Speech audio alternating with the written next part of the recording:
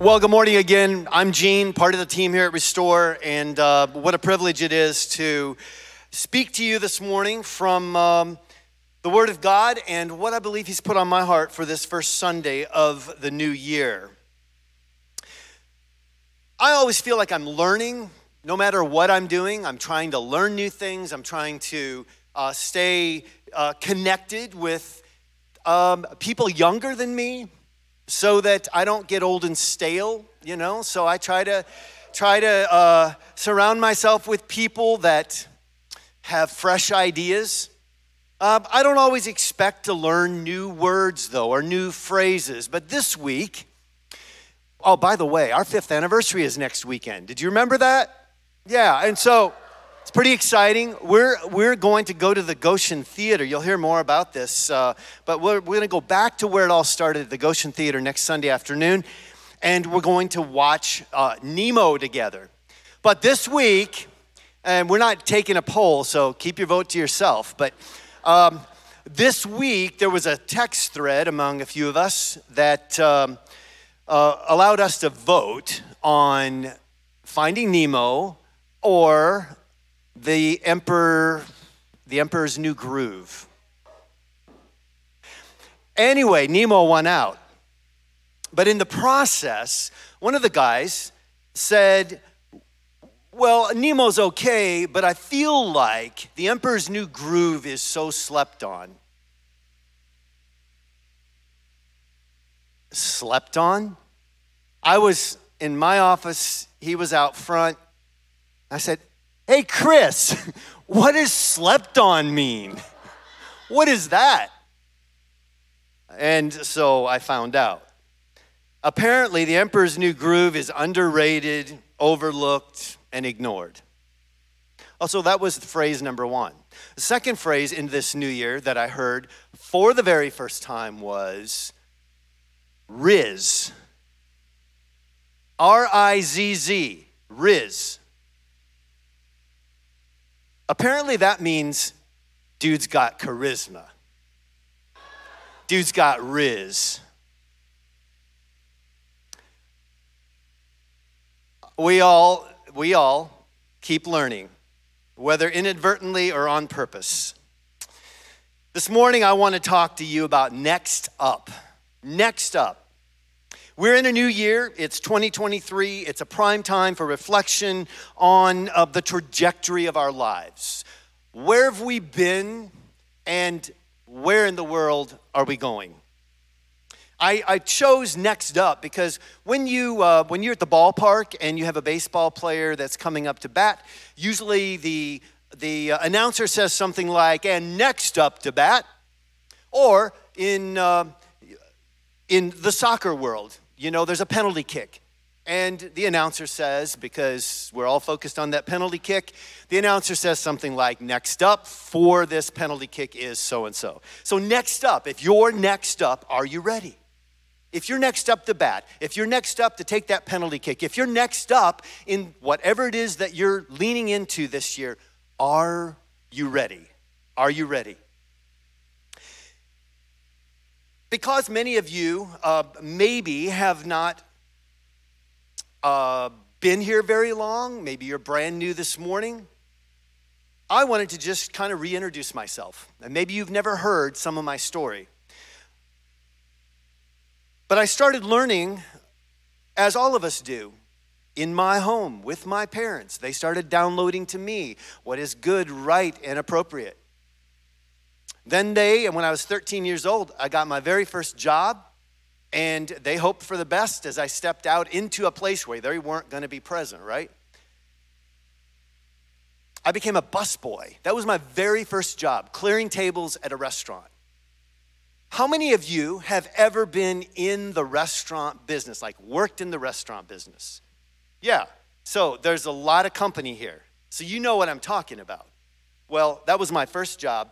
And the hospitality and restaurant industry got into my blood. I mean, really deep into my blood. I loved it. At about the same time, I was a farmhand. So I was helping a local farmer on the farm. And I was learning how to drive a tractor and what to do with, cattle, that sort of thing. I have been a factory worker. I've been in construction. I've been in sales and in purchasing.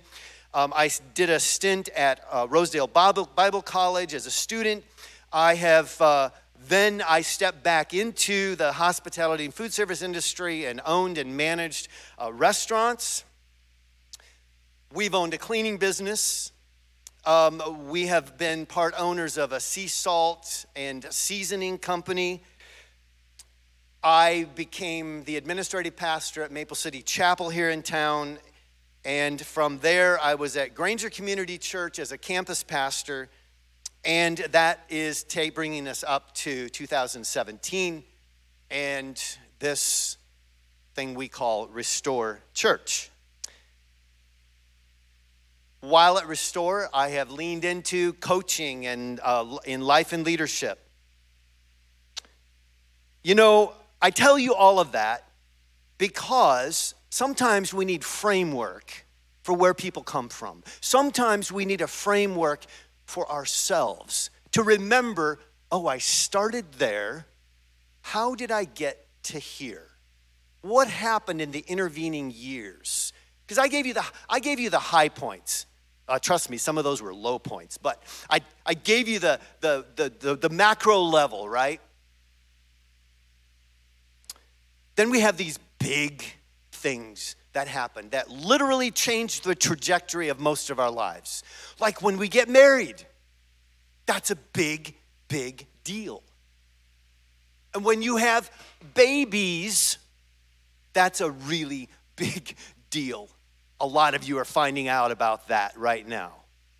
Babies, they're awesome, but they change your life. 21 years ago, I was in a head-on car collision. Got airlifted to Fort Wayne, to Parkview Medical Center. Nearly lost my life. That changed the trajectory of my life. I was following Jesus, but something changes when you nearly lose your life. In 2021, I was diagnosed with cancer. That's a really big deal. You never expect to hear the C word, but when you hear it, it changes the trajectory of your life at some level. What has been life-changing in your life? What are the things that you can look at and say, when that happened, nothing was ever the same. When that happened, I changed course. See, a lot of you that are in high school, middle school, college age, a lot of us are thinking in terms of, what is God's will for my life? As I look back at where I've been and where I'm going, what's his will for my life? Some of us are broaching 60 years of age and we're saying, gee, I wonder what God's will is for my life. What is God's will for my life? What will I become? Where will I live?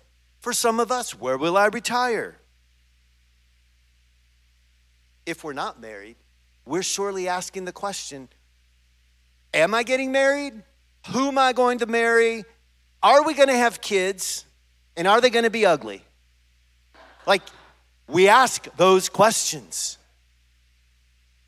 Some of us have real fear about some of those things. So let me give you some insight, some guiding principles that I have established for myself, and maybe they'll be helpful for you. So 3 things: prepare, position, and produce. Prepare, position, produce. If you're taking notes this morning, write those down. Those will be helpful. Prepare. That's what we're doing right now. Some of you are at a collegiate or high school level and you're preparing. It's not just all about head knowledge in your preparation. Remember, this is also about what's happening inside of you, what's happening in your heart, your emotions. You're preparing yourself. I'm still preparing because I'm not done yet. So what am I preparing for? keeping my options open, thinking clearly, having clarity about where I've been and hopefully where I'm going. There's a simple rule for me that says when you're prepared, you spend less time thinking about yourself. When you're prepared, you spend less time thinking of yourself, because I know you as a human being, because I know me as a human being, and I spend most of my time thinking about myself. Let's just be clear. You and I spend most of our time thinking about ourselves. When I get up here to talk to you guys, if I'm prepared, I don't spend as much time thinking about how stupid I'm gonna look in about 5 minutes. I don't worry so much about, am I gonna make a fool of myself? Am I gonna say things correctly? Am I going to say things in the way that is best understood? When I'm prepared, I don't think about myself so much. So there are some daily preparation processes that we don't have time to cover them all, but let me just point us to habits. Habits. When we've been formed by a habit, it's something that we do unconsciously. So if we've been formed by a habit and we do it unconsciously, then it would stand to reason that it has a fundamental impact on our hearts. Like it reshapes our hearts. And guess what? Just because it's a habit, and just because it has a big impact, it orders our day. Our habits seem to order our days. Our habits, we may say we believe one thing, but really our habits say what we really believe. Our habits tell us and those around us what it is exactly that we do believe. Even though we say all kinds of nice things, even though we say we do certain things, if you take stock of what you actually do, you follow your habits and you do what you really believe. So to fully understand habits is to think of them as liturgies. If you're not familiar with a liturgy, that's a pattern of words or actions repeated regularly as a way of worship in order to be formed in a certain way. For example, when I was growing up as a child, my family never went to bed without praying together. That was just a thing that we did. It was we would have felt very odd not doing that. That would have been out of the ordinary. That was a habit. It was a habit that was formed. It was an assumption that was made in our family that before we go to bed, we're all going to kneel in the living room and we're going to pray together. So that's how I grew up. And always that prayer ended with the Lord's Prayer.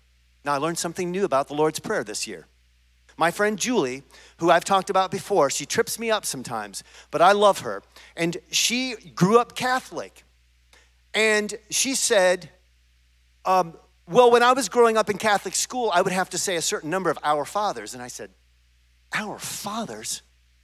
Yeah, when you do penance, like the priest tells you how many Our Fathers. Oh, the Lord's Prayer. Okay. Our Fathers. I had never heard that phrase. It was always the Lord's Prayer. But I think the Catholics are onto something. Because when we say Our Father, everything flows from that. And it helps us remember who we're talking to. Isn't that a beautiful thought? Our Father. It reminds us who we're talking to. So this was then a principle in my life of remembering the Lord's Prayer. And I can tell you the Lord's Prayer, I can recite that to you in German, or I can recite it to you in English. I first learned it in German. I'll tell you, years ago when we did a study of the Lord's Prayer, I began to take that apart, each phrase apart. And then I began to pray it for the first time in decades. I began to pray the Lord's Prayer, the Our Father, in German. The meaning and the beauty of praying something in a certain way that has not been part of my life for a long time. And now switching it and being able to pray in both languages has been powerful and a beautiful thing for me. Justin Earley, in his book, The Common Rule, says this. He says, habits as liturgies may seem odd, but we need language to emphasize the non-neutrality of our day-to-day routines. Our day-to-day routines are not neutral. Our habits often obscure what we're really worshiping.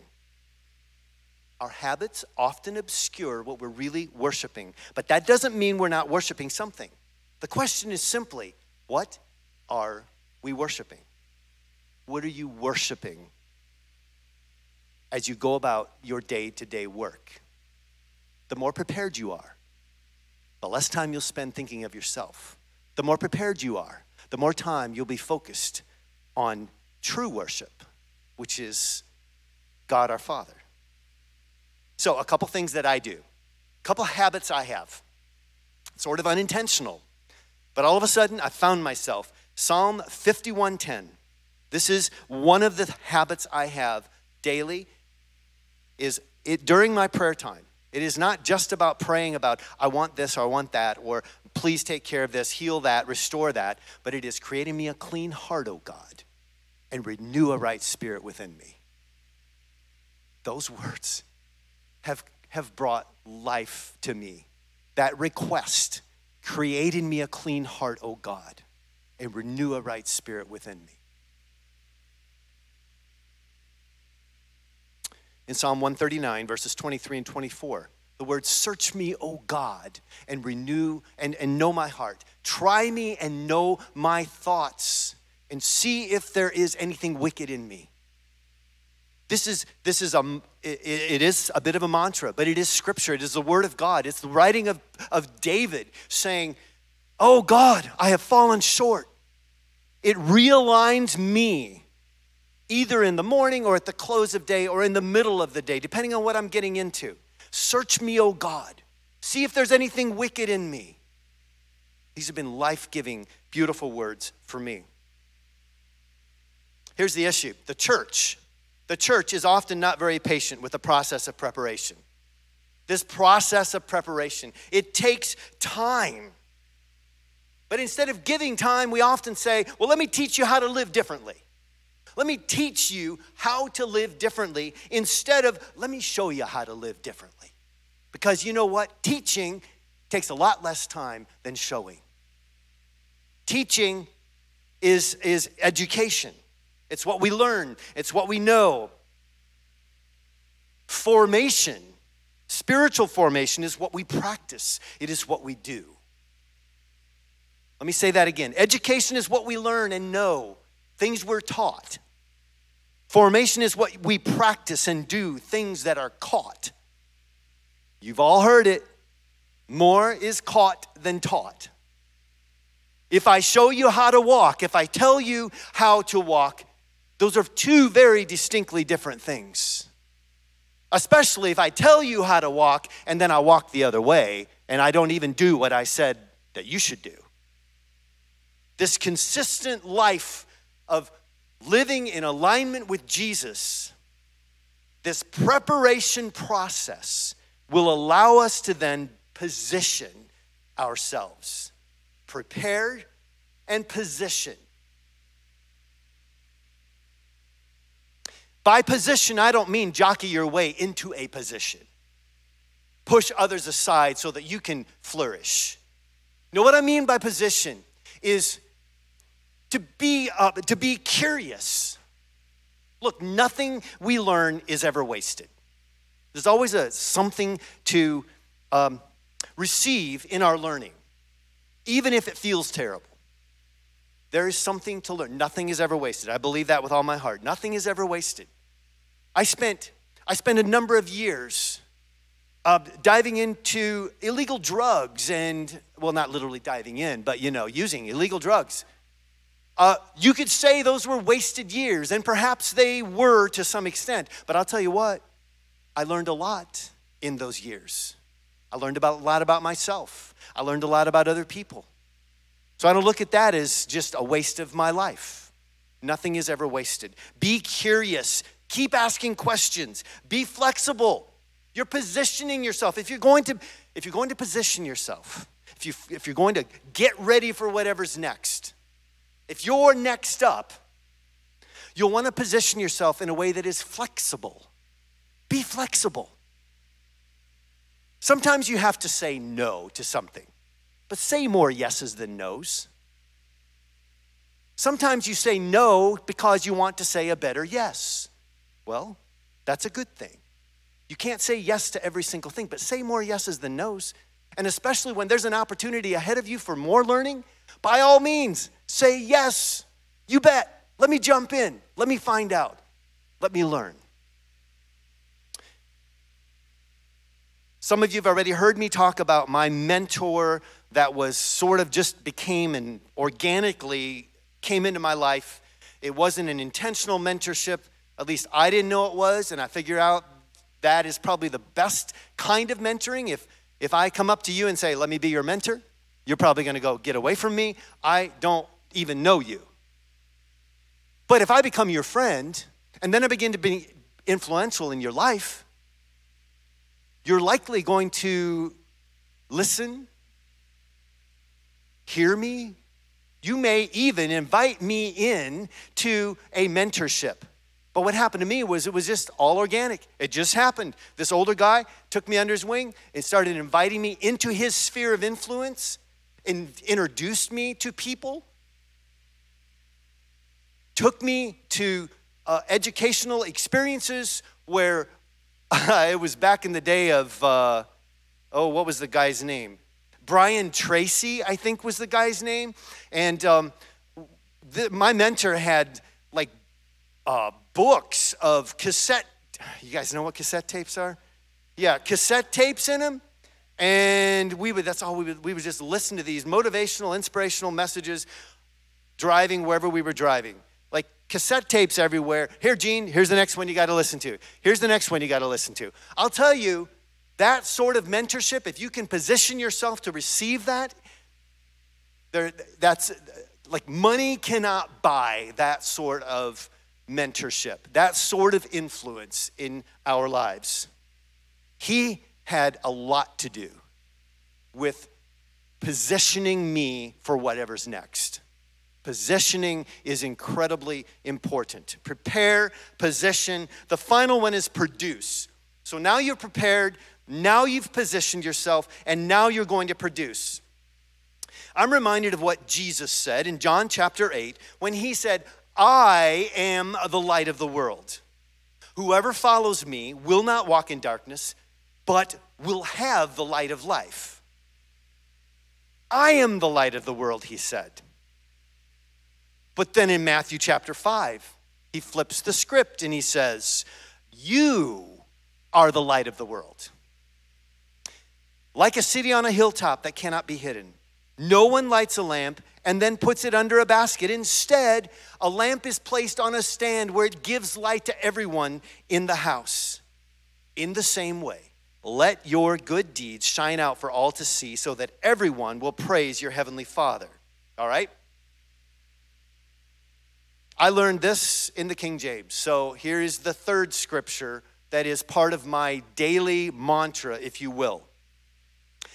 I learned it in the King James, and then I translated it after that to my version. My version simply says, let my light so shine before men that they might see my good works and glorify you, my Father in heaven. Let my light so shine before men, not that they would see how great I am, but that they would see how great you are. Let your light shine through me. Here's what I know. How I live today informs the life I live tomorrow. How I'm going to live today, how I'm going to prepare, how I'm going to position, prepares me for how I'm going to produce. If my life is self-centered, if my life is spent with a critical spirit, then that informs how my life will be later. So ask questions before making statements. That's a good rule of life. Ask questions before making statements. Be generous with the benefit of the doubt. I don't know about you, but that one is awfully hard for me because I just assume that somebody meant it for bad instead of for good when they do something that ticks me off, right? So I've really had to train my mind to assume the best and not the worst, to assume that there's some intelligence in that head even though they haven't lived it out. I assume there's something there that's going to inform them. Lead with humility. Look, if you're in leadership, this is, I can't overstate this. Lead with humility. Humble leadership does not mean weak leadership. Humble leadership is confident. It is disciplined. Often we think that confidence and humility are not mutually, or they can't live together, right? But they're not mutually exclusive. You can actually lead with humility and lead with confidence. That's what I hope we have a church full of people of. I hope that every one of you steps into your place of employment, every place where you have impact and influence, whether you're a student, whether you're an administrator, whatever it is you're doing. And retirees, don't sit back and don't think you don't have impact, because you do. You do. And so lead. Wherever you go, lead. Finally, let me talk to you about spiritual growth. Some of us think someday, somehow, I will grow spiritually. I'm going to become a better person. But right now, I'm preparing and I'm positioning. I'll produce later. Let me tell you, if you don't produce spiritual growth throughout the journey, you're going to be hard-pressed to get to where you think you want to go and then begin to produce spiritual growth in your life. Spiritual growth can be like, oh my gosh, what is that?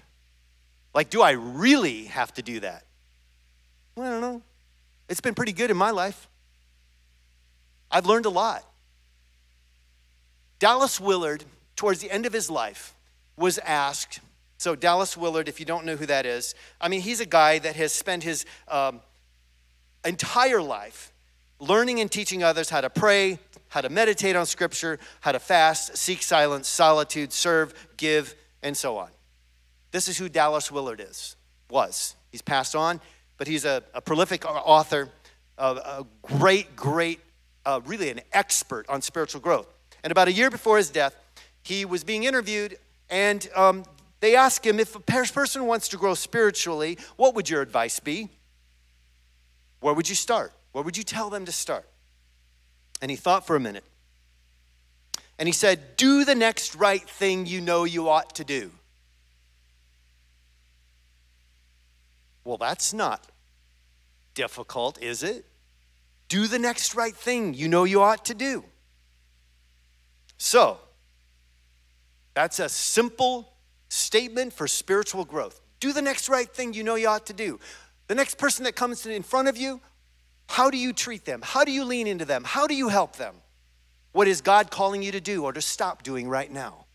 These are some questions you can ask when it comes to your spiritual growth. What's God asking me to do right now? What is he asking me to stop right now? What is he calling you to pick up or set down? Who is he leading you to meet with, to call or write to? What blessing is he inspiring you to give or do for someone else? What impression or instruction is on your heart or mind from the Lord? Some of this may not make sense to you. It may not even sound like a very spiritual task or an assignment, but you know in your heart that what obedience looks like. And it looks like doing this thing that God has impressed upon you. It's so much easier to say, no, new year, old me. I'm not gonna do that. Well, let me say this morning, whatever that is, you ought to probably press in. Figure out what that is in your life and jump on in. Get after it. When we give ourselves to preparation, to positioning, to producing, we're going to be ready for whatever comes up next. We're into 2023. What are you waiting on? What if you're next up? Are you ready? Are you ready? Have you prepared? Have you positioned yourself? And are you ready to kick it when it comes to production? I've often said, I hope that anybody that calls Restore home is the best at what they do, that they work as unto the Lord, like they work like nobody else, like they influence like nobody else. They withhold gossip like no one else. They are the positive voice in their workplace. In fact, I always hope that every one of you, when you step into whatever it is that you do on a daily basis, that someone around you says, where are there more of you? Where will I find more of you? And your simple answer is Restore Church. That's what I hope for. Because you know what? The transformation of your life is not dependent on whether you sit in these seats on a Sunday morning. The transformation of your life is how you live it out in the day-to-day practice in front of your peers and your people that you influence. That's where the rubber hits the road, my friends. That's where you're going to make the difference. If you're the person that speaks kind words and chooses not to swear at those that offend you, you've got a leg up. You're actually exuding strength and confidence in that moment. You're leading from a place that many people do not lead. Would you stand with me? I want to finish my talk this morning by just encouraging you. From Psalm 37, here's my fourth scripture that is often on my mind. This isn't one of my daily mantras, but delight yourself in the Lord and he will give you the desires of your heart. I never really connected with that until 2008. Actually, not until 2019. It happened in 2008 when I was the administrative pastor at Maple City Chapel on the other side of town.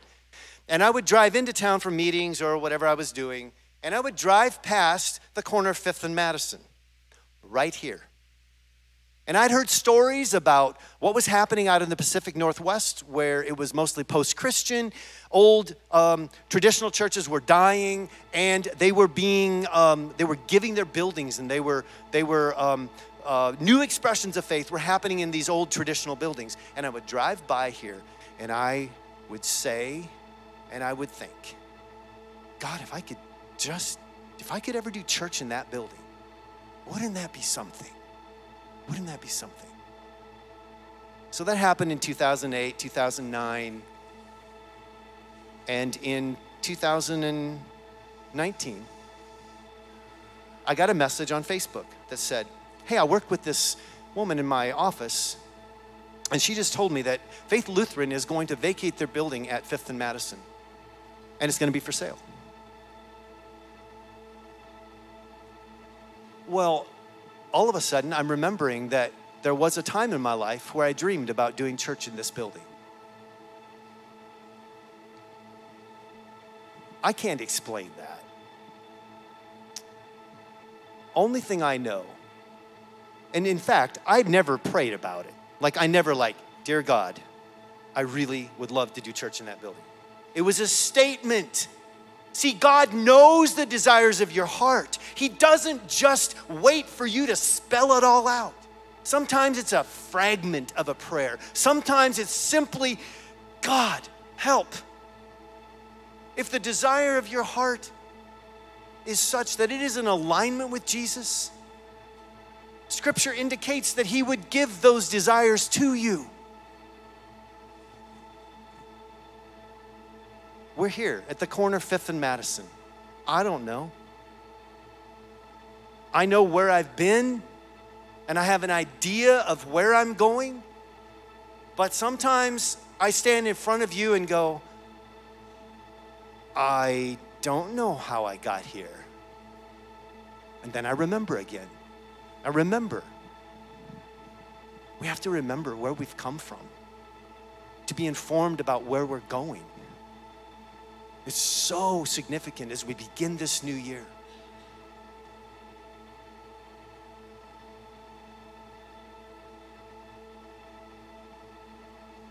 This morning, I wonder, what are the desires of your heart? What is it deep within you that you're longing for? Is it peace? The peace that passes all understanding? What is it deep inside of you?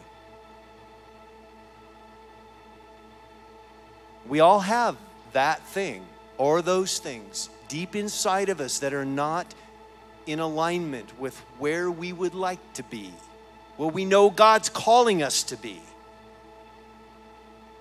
I wonder what it is for you this morning. The prayer team is going to be in the front this morning. And man, I would encourage you, just come have someone pray over you. Some of these prayers up here are prophetically gifted, and sometimes they have a word in the moment for this person that they're praying for. That may be for you this morning. It's a safe place. I encourage you to come. So let me pray for us. Father, in the name of Jesus, I speak peace and grace over my friends in this room and all of those online.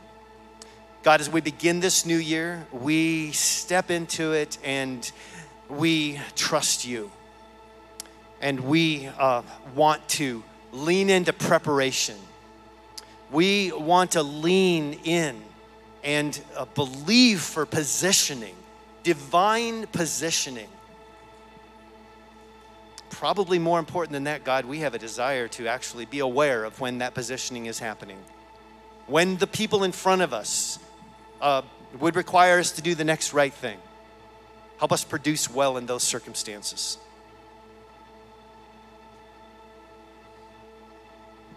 We're so grateful.